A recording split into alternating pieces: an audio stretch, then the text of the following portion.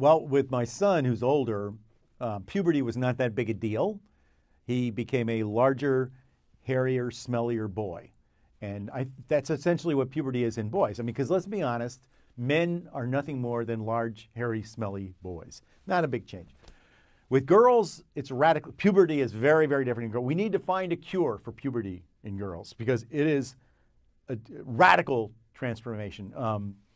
In my daughter's case, anyway, she was a little girl, princess, loved her dad, wanted me to tell her stories, that kind of thing. Suddenly, boom, she's this woman, this like grown woman walking around.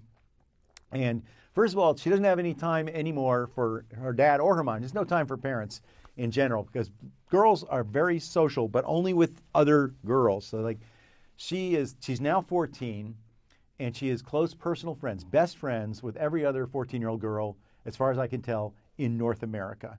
And they're all connected on this social network, various platforms.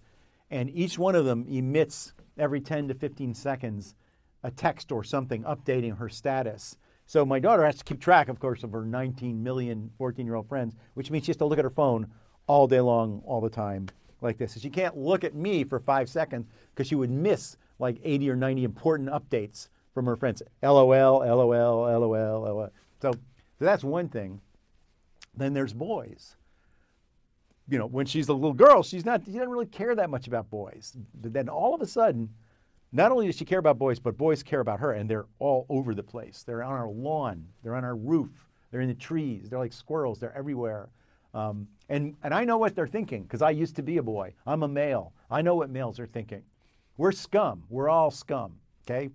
We don't want this gender around our daughter. My solution to that problem would be traps, like a humane steel trap on the lawn. So when a boy came, it would have like some kind of bait that would attract 14-year-old boys, like fireworks or a video game, something like that. And it would be a clang, and I'd go out and then there'd be a boy in the trap on the lawn. And I would, I'm not talking anything violent. I live in Miami. I would drive him out into the Everglades and release him in a humane manner. But my wife, who's a woman, she's been a woman her whole life, doesn't know what men are thinking, what boys are thinking. So she lets them into the house, and it's pretty scary.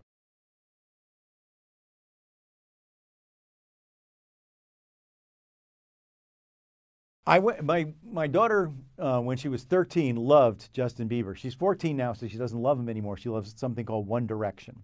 But then she was 13, and she wanted to go to a Justin Bieber concert. I took her, and it was the loudest thing I've ever experienced in my life. I've been in a hurricane. Okay, I was in Hurricane Andrew, went right over my house. Hurricane Andrew, the whole thing was not as loud as the girl sitting to my right at the Justin Bieber concert. Every time Justin Bieber would run by, going ah, screaming, "I love you, Justin!" Because girls, the way they show they're happy is they cry. Like they sound like they're having surgery without anesthesia. That's when they're really happy. And anyway, Justin Bieber went running by and running by. So like his concert is more like a track meet.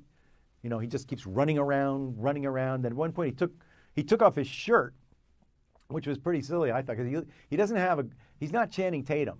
He's got the same body as the Geico Gecko, but he took his shirt and Justin, I love you. So there's that. So that's another one. There's actually a bunch of essays in this book that are unrelated to parenting.